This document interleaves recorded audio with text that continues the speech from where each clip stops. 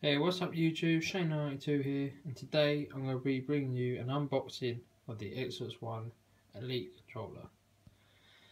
Now, I have already opened this to an extent because I'm holding the camera in one hand, and obviously trying to unbox this one hand is not the easiest, so let's do this. So you get a nice smartish box. I think it's quite smart for normal boxes. And here straight away, this is the Xbox One case. That's quite smart, so you can keep putting it away. Don't leave it on the side, it gets dusty or anything. So I'll just move this to the side. I'll just check there's nothing in there. I don't think so. Oh, yep. Got the manual guides in here, so take them out. Pull that out. Pull that out. And try and get that. That's not coming out. We're going to have to slide this all out. Put that there. Slide this out.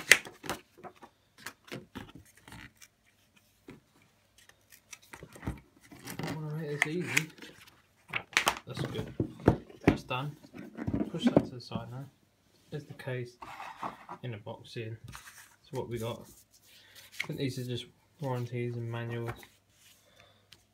The first lot is Xbox controller setting up, download the free accessory app.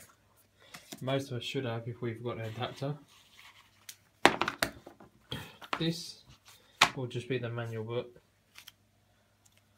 So all the boring stuff, we don't need that. This setup guide.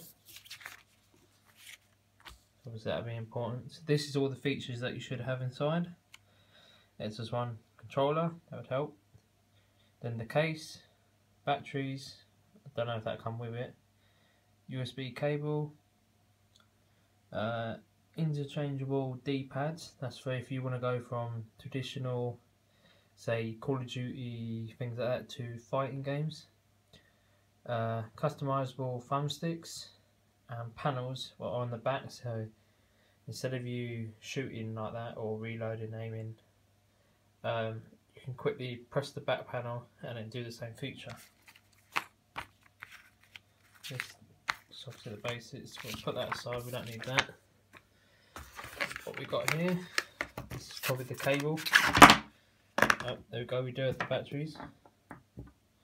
Yeah, this is like the USB cover. It's quite smart. That's a nice quarter one, because as you know, if you've got the adapters, they break easy. I've had two. That's how shit they are. That's probably just the charger one, and to do the updates, because you need to do the updates. So we'll put that to the side. Now let's open this up. Not fun with one hand. But I say this really is quite smart. You can take this to your mates, or I've already opened it once. Take it to your mates. Don't have to get it scratched up or anything because it is already in a nice case. So bam, there it is. There is the controller. Let's have a look at that.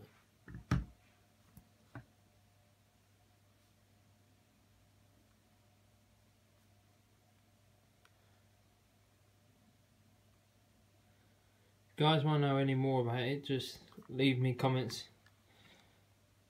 and I'll try and answer you the best as I can. So let's have a look at what other features we've got in here. So we can pull that out? No. Okay, so we've got, it's going to be hard to get out. Got the thumbsticks. Quite hard for you guys to see, so I'm going to move that. More thumbsticks. And D-pad.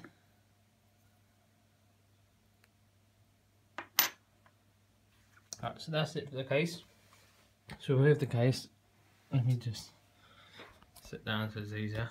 Okay, so say you're playing some Call of Duty games, then your mate goes, you want to fight? And you'll go on, I don't know, Street Fighter or whatever.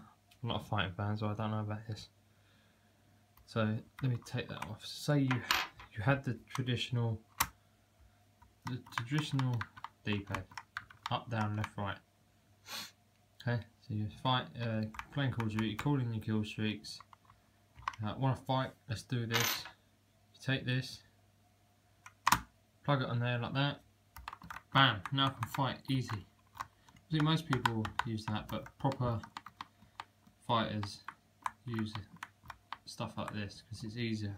You could still use this for Call of Duty and things like that. I'm sure you can, but I don't know. I don't play one of them. I'll test it out and let you know.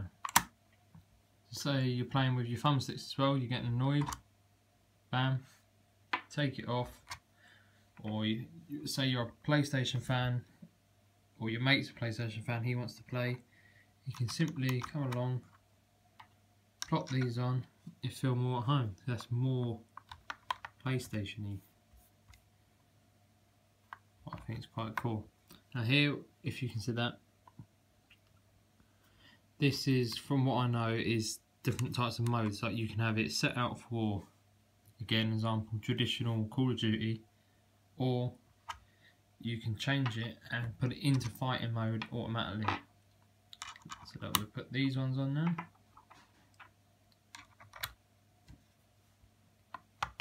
That's more 360 style. That's probably easier for the 360 people to get back into. So let's turn this over now. Now these are the customizable